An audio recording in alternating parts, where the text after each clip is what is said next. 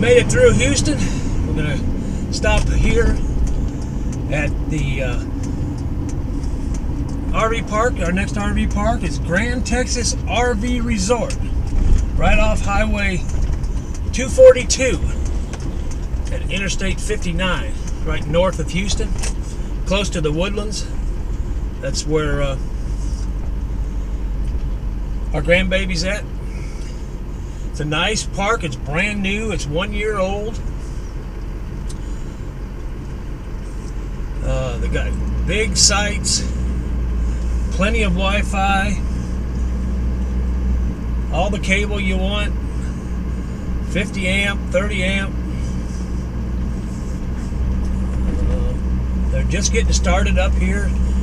It's really about the only RV resort around here that's fairly reasonable. Right now they've got stay one night, get one night free. So I think the first night was $45 and the next night was free. So it's basically $25 a night, which is reasonable. If we would have stayed over closer to the Woodlands, it would be $70 a night. But we had a good visit here. We're getting ready to hook back up to Maddie and head towards Louisiana. So hold on. Season 4 getting close to coming to an end. All right, everybody. From El Paso to on I-10 from El Paso, Texas to on I-10 to right outside of Orange, Texas.